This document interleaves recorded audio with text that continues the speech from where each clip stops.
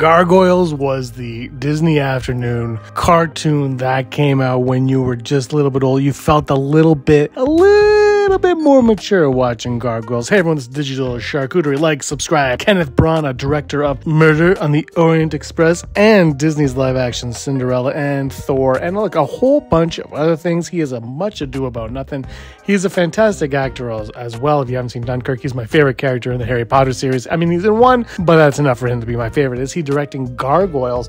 An article has been circulating, making its way, saying that Kenneth Branagh has been tapped to direct a live-action Gargoyles movie. This is according to the Belfast Telegraph. Kenneth Branagh has been tapped to direct it. However, this has been proven inaccurate by the creator of Gargoyles, Greg Weisman. He says that it is a no-go. He is in fact running a Gargoyles comic series and he is very excited to be doing it. So if this series is a success, and look, when Gargoyles first hit Disney Plus, it was a massive hit for that first few days. People were really into Gargoyles.